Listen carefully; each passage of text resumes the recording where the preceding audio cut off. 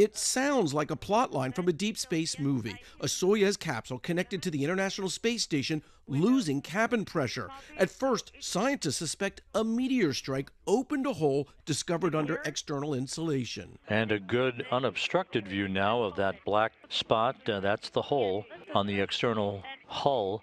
But now, a sinister plot twist.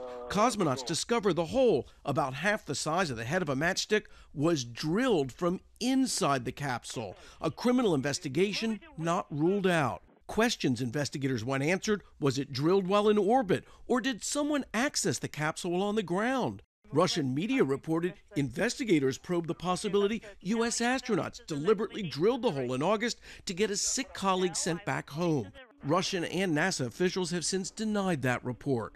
Tonight, scientists hope a more innocent, simple explanation can solve a mystery discovered 220 miles over Earth. Kerry Sanders, NBC News.